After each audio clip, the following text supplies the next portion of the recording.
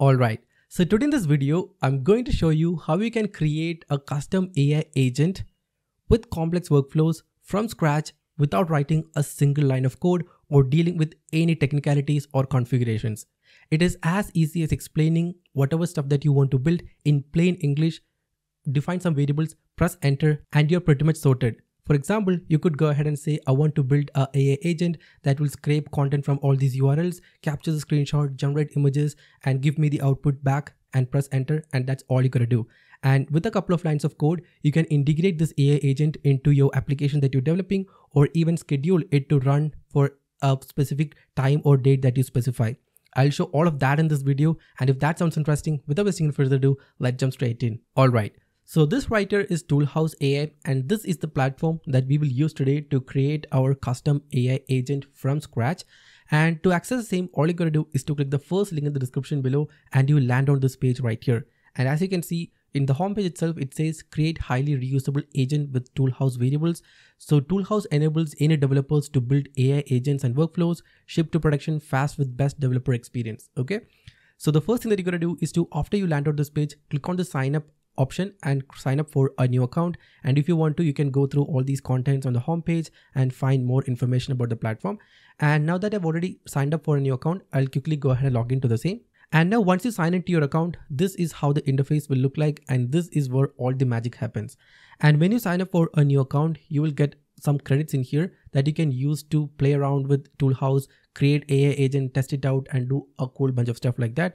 And now this writer is the interface, and towards the homepage itself, you can try some of these example use cases, explore all the tools the platform has to offer, and you can find your ToolHouse execution details, the balance, usage, recent executions, bundles, and all that. Okay. And now if you look at the left side, here we have a sidebar, and if you click on this tools option right here, you'll be able to find all the tools that you could add to your AI agent, or the different kind of features that you could incorporate into your AI agent. For example, in the feature tool section, we have web search, so that you can add web search capability to your AI agent. So you can go ahead and search the web for anything and find information, or you can go ahead and add fire crawl scape, which can actually go ahead and scrape content from any URL or get the page content, yet again another scraper, then code interpreter to execute code generated by your LLM, or maybe we have PDF to CSV. So you can go ahead and extract all tables from a PDF and turn it into a CSV. We can send emails using our AI agent using SendGrid. Then we have Pinecone to retrieve contents from your Pinecone instance. Then we have current time, job opening search, perplexity search, search X. So you can literally go ahead and search X for a specific keyword or something and pull data from that. Then we have GitHub repo tool to interact with GitHub files. Then we have document parsers, taking a screenshot of a web page. For that, you can use this page screenshot option, and we literally have a different variety of tools that we can use. And now the best part is that you can actually go ahead and use all these tools in combination to create the perfect AI agent that you're looking for. Okay. And now, for example, in this video, let's say I want to create an AI agent that will search for a specific keyword on Google, look at the top ranking pages, maybe let's say 5 or 10 top ranking pages, and get the URL of those pages and scrape the content of individual URLs. Okay. So the AI will go ahead and scrape all the content, or let's say the blog post of each of these URLs. And then it will use its AI capabilities to analyze the content and write an even better blog post than these that are already ranking on Google. And also even generate images using AI and include within the blog post that it has written, and then show me the final output. So this is like an extremely complex workflow. And let's say if I was about to do it manually by myself, I'll easily have to spend anywhere between 30 to 1 hour just as to do this research work. I'm not even counting or taking into account the writing part. Even without that, I'll have to easily spend like 30 minutes to 1 hour. And that is exactly what AI agent created using ToolHouse can do in seconds. Let me show you how. So to quickly get started, all you gotta do is to click on this option that says Agent Studio. And now, as you can see, this interface is very simple, just like ChatGPT or Claude. You have an input box in here, you have a variable section in here, previous stats in here. And would you believe if I say this is where you go ahead and create your AI agent? No coding, no whatsoever, just plain simple English text. You can go ahead and explain what exactly you want to do and let ToolHouse do the rest for you. So no configuration, nothing that you have to do. Everything is done using the ToolHouse infrastructure, and you can start developing the same. So first step, I'll go ahead and say, go ahead and search for, and now here I can include a variable so that every time I use this AI agent, I can give a input or the topic that I want to, let's say, write the blog post about, and I can easily replace it. And to add a variable, all you gotta do is to put your variable name in this particular syntax or format. So in this case, I want to add a variable for mentioning the search term or the topic. So I can go ahead and put this curly braces, and I could go ahead and say topic. Okay, that's all I gotta do. So go ahead and search for topic on Google, get the URL of the top 5 ranking pages, and then scrape the content from each URL you got from Google. Analyze the content from these pages and create a even better content to be posted on my website. Make sure to include AI generated images to make the article even better. So this is all I gotta do. I've simply went ahead and created a AI agent that can literally go ahead and search Google for a specific keyword, find the URL of the top ranking pages, go through the content of each of these pages, analyze the content, and create a even better content that I can post on my blog, and even create AI generated images and include it in the article or the content that the AI is about to create. And now this is all I gotta do. Okay, and now only thing that I need to replace in this particular prompt or this AI agent is that I need to replace the topic, and towards the right side you can find all these variables. So if you want to add, let's say, another variable, you can go ahead and do that. For example, let's say you want to specify the word count, so you can go ahead and say make the article, and then open a curly braces, and you can say word count. Okay, and make the articles word count long. So you can go ahead and say make the article 500 words long or something like that. So if you want to, and you can go ahead and enter the data, or let's say pre-fill that in here. Okay, so that's it for now. I'll remove this part right here, and now all I gotta do is to put my topic or the value for the topic in here and click on the send button, and I should be pretty much good to go. For example, I could go ahead and enter SEO for beginners in here. Okay, and now all I gotta do is to click on this send button, and now the AI agent will do its thing. So as you can see, it now says thinking. So let's wait. And now as you can see, first of all, it has used this web search tool to search for this particular keyword. So we went ahead and gave SEO for beginners.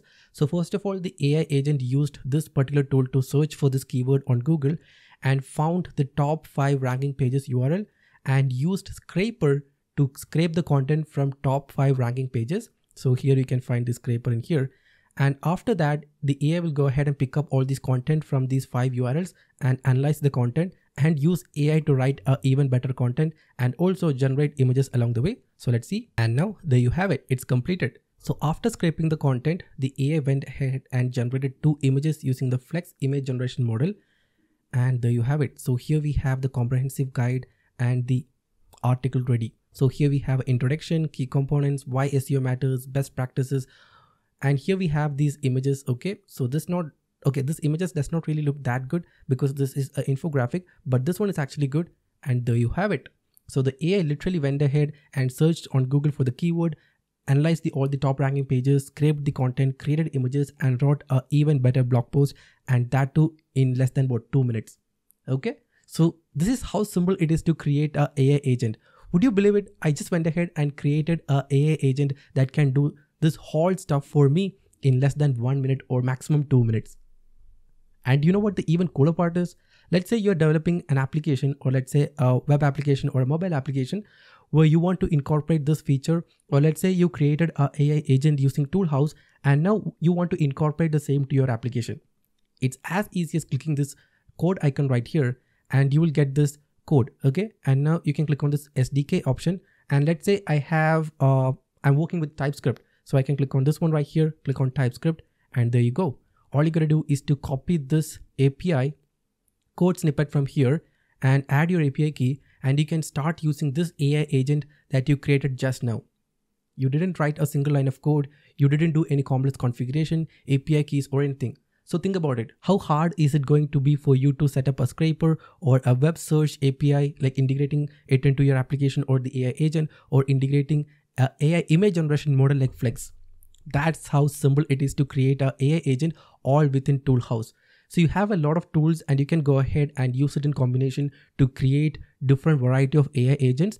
And now if you want to, you can also go ahead and schedule it as well. Okay. For example, you want this particular AI agent to run on a specific time. You can go ahead and click on the schedule option right here. And now you can click on this agent option and select the specific AI agent that you want to run. So I can select this one right here, default tools. And now you can go ahead and select the metadata, cadence and all that. So you can go ahead and enter the chat variable and create a schedule. And at this particular time, the AI agent will run itself and do whatever stuff that you want to. For example, if you have configured to send an email at the end of the execution, you will get that email after the task is run. You can also go ahead and create a bundle. So here I have a bundle, so I can select that as well. And now to set up a bundle, you can go ahead and click on this bundles option right here. Click on this button right here to create a new bundle and select all the tools that you would like to use in your bundle. Okay, so here you have a bunch of these different tools. For example, let's say I want to enable this one, maybe this one. Okay, so for this one, you need to enter your email and SendGrid API key. Okay, for example, let's say this one or maybe this one. So you can go ahead and enable all this and create a bundle and use it to create or let's say run the AI agent. And if you go to this option right here that says execution logs, you'll be able to find all these logs. So as you can see, when we used our AI agent, it went ahead and searched the web, did a couple of the scraping, image generation and all that. For example, if I open this one right here, you'll be able to find the content that the scraper has scraped from the website. So let's see, look at that. So this right here is the blog post that it has referred to and scraped the content. So this is it. And in a similar fashion, you can click on this option right here to find the URLs that the agent referred to. Let's wait. As you can see here, we have an article from Moz, then from Ahrefs, then from Backlingo, Moz. Okay, so that's the articles that the AI referred to. And next up, let's just say I want to create an AI agent that searches for job opportunities for a specific role. And now the AI will go ahead and email me all these job opportunities along with the apply link and other information. So let's say I'm a front-end developer and I'm looking for some jobs, and now the AI agent can help me do that. For example, I could go ahead and say, go ahead and find job opportunities for, and now I'll insert a variable in here. For example, I could go ahead and say role. Okay, go ahead and find job opportunities for the dash role and send an email to, again, I'll put another variable and here I would say email ID, email underscore ID. So it says go ahead and find job opportunities for specific role and then send an email to email ID with all the necessary informations along with the link to apply for the same. That's it. That's all I gotta do. Now, if I run this particular prompt or AI agent, the AI agent will go ahead and search for all the job opportunities for a specific role and find all this information and find the apply link and send the same to my email address. So I can go ahead and put the role as front-end developer, and you can go ahead and drop your email in here. For example, I'll go ahead and put mine @gmail.com. So that's pretty much all I gotta do. And now if I go ahead and hit on the send button, it will go ahead and find all the job opportunities for a front-end developer and find all that information and condense it with all these apply now link and send it to my email. That is this one right here. And let's wait for it. And now as you can see, the execution is now complete and I have received the email with all these job opportunities. So this right here is my email. And as you can see towards the top, you can find a email saying job opportunities for front-end developer. And if I click on that one, there you go. Position front-end developer, front-end web developer, position front-end web developer, location Denver. Okay, we have all these. We have apply now links as well. For example, let me quickly go ahead and click on one of these apply link. All right, so there you have it. So the job description, apply now link and all that. How easy it is, right? And now yet another thing that you can do is to go ahead and schedule this particular task. So you can go ahead and schedule this AI agent to run every week at a specified time. And the AI agent will go ahead and find all these job openings, create a list and send an email to you along with the apply now link. So every week you get that email, you can go through the link and apply it. And that's how easy it is. And again, if you want to use this AI agent within your application, you can click on this option right here and click on this SDK option and integrate it into your app. How easy, right? And next up, if you want to share it with someone, you can click on this share option and copy the code, and you can pretty much anyone can open this chat or the AI agent and start using this AI agent as well. So that's how simple it is to create a AI agent with complex workflows using ToolHouse, using their infrastructure and all these tools available without writing a single line of code. All you need to do is to explain exactly what you want in plain English, press enter, declare all these variables. For example, we have one for role and email ID in here.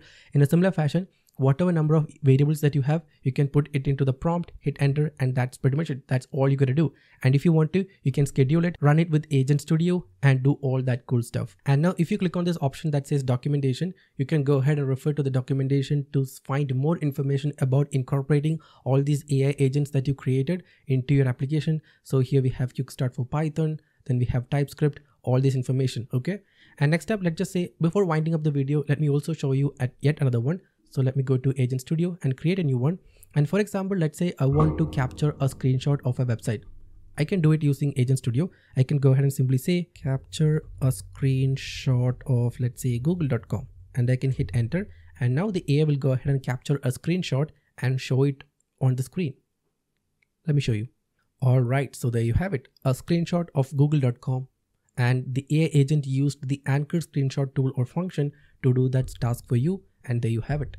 Now you could go ahead and ask me to give you feedback based on the screenshot that you took. For example, let's say you have a website. So you could go ahead and ask the AI to take a screenshot of your website and also drop in links of a couple of your competitor websites and ask the AI to capture a screenshot of them as well and compare it, and let's say give you tips as to how you can improve your homepage or landing page and do all cool stuff like that. Okay, so the possibilities are limitless, and you can go ahead and use various tools within ToolHouse in combination to create the perfect AI agent that you want. And that's pretty much all I wanted to show you in this video.